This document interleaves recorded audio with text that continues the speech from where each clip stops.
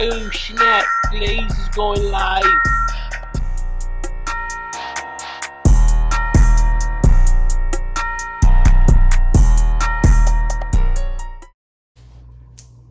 Hey, how you doing? How you doing? How you doing? How you doing? How you doing? How you doing? How you doing? Like I say, just in case you're joining me for the very first time, I'm your host, the one they call Brian Glaze Gibbs. Listen, right now, if you want to know any more about me, Google me.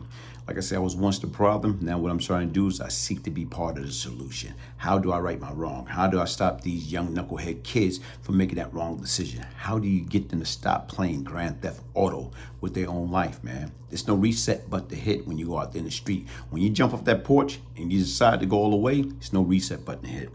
Hey, today what I'm gonna do is I'm gonna talk about that interview. I'm gonna talk about the interview between Hassan Campbell and Troy Reed. You know what, I have to say, hats off. I think that was a heck of an interview.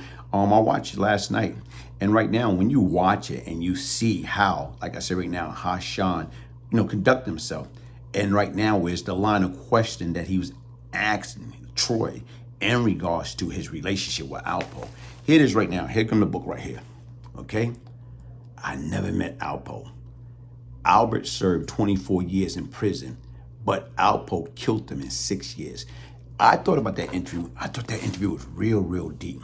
Why I thought it was real deep? Because once again, the line of question, like some of the things that, Hassan took the time and he asked Troy, and Troy broke it down. And what he was saying is this, like with Alberto, it's like Alpo had two personalities.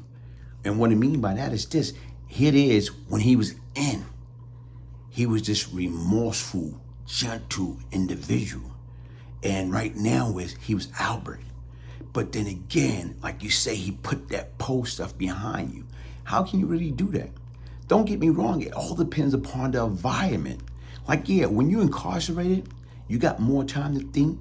You think about all your wrongdoing and all the things that went wrong in your life and what you should or what you could have done differently. Because in one of the conversations, I heard him say that right now is when he went to this program. Every summer, he went to this program upstate New York. And right now, if he had stayed in that program, he would have been a better individual. Probably he could fulfill his dream of being a fireman. So when you sit back and you think about that, that's deep. But folks, people don't understand that. A lot of times you can be a product of your environment.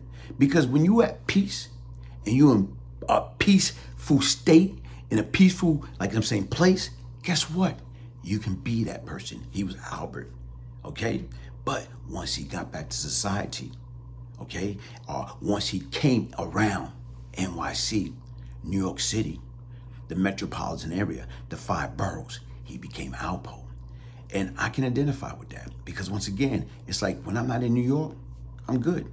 But as soon as I get off that plane, as soon as I get back in New York City, guess what happened?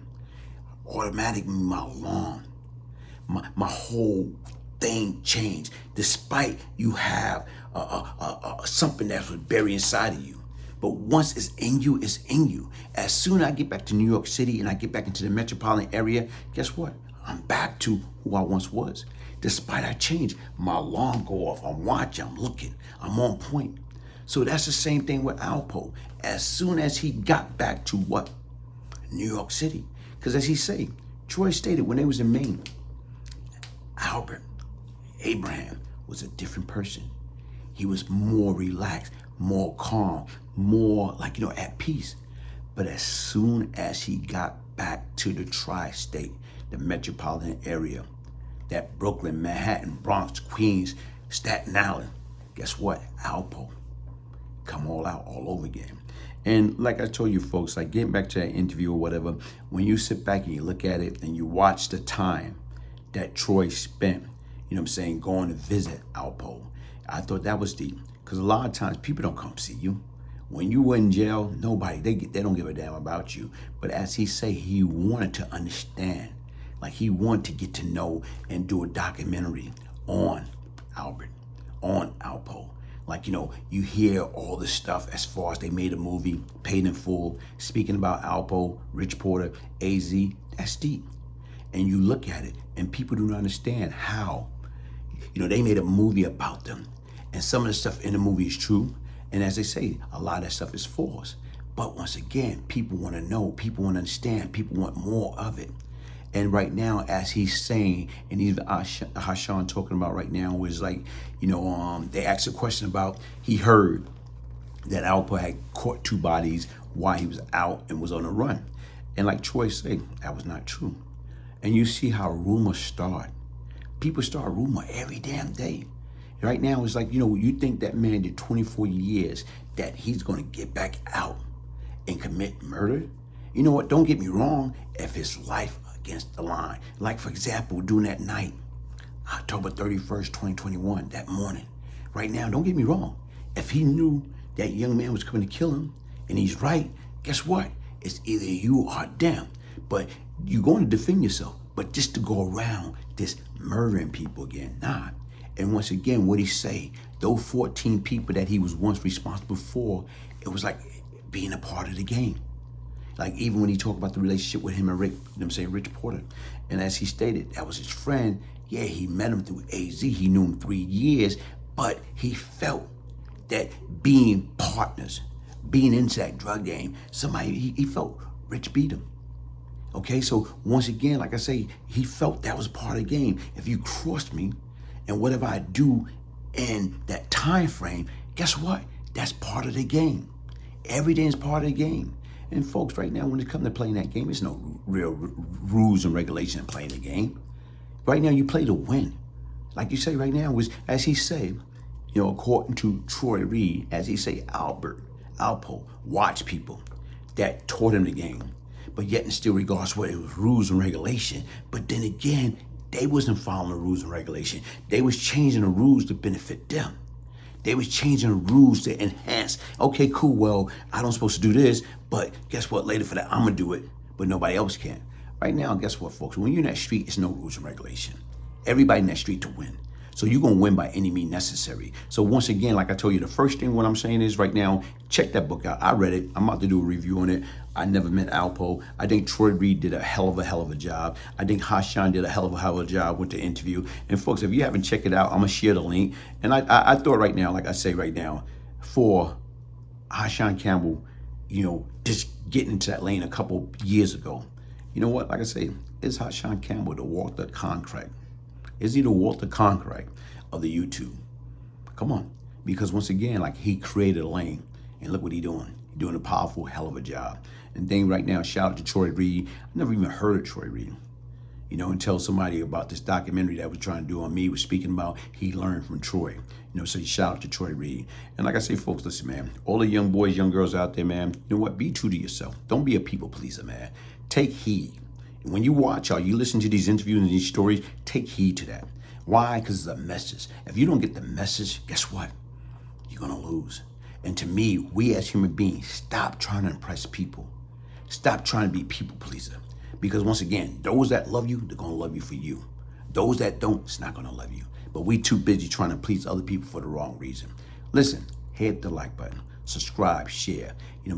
Get your signed copy of the Beyond Lucky Book, the Brian Glaze Gibbs story, a true story of crack, money, murder, redemption, by emailing me, Brian, B-R-I-A-N, Gibbs, G-I-B-B-S, 1201 @yahoo.com. Also, like I said right now, is to know more about my story, Google me. Hey, peace, love, and prosperity. One love. Broadway. Good day, good day, good day, good day. Thank you for joining me. Just in case you are joining me for the very first time, I'm your host, the one they call BGG. The BGG movement is in full effect, folks. Listen, look at this, man. You talking about beautiful. I want to sing that song. You are so beautiful to me. Can't you see? You everything. Good day, good day, good day, good day, good day, everybody. How y'all doing right now? Welcome, welcome, welcome. Like I said right now, folks, listen, it's a saying that you can always go back home. I don't say that you need to go back home, but you always can go back home. It's not where you're from, it's where you're at. A lot of times right now was a lot of life lesson that was learned in these PJs. And to me, like I said, I got the best of both worlds. Why? Because I grew up, born and raised in Bedford-Stuyvesant, then went to Cypress, man, Cypress. But years ago, you would never catch me on an elevator. Elevator for what? What the hell are you doing on an elevator? The elevator to us back then was like the death trap. Why? Because once again, man, that's where you can get caught up at. You can get caught right at that damn elevator.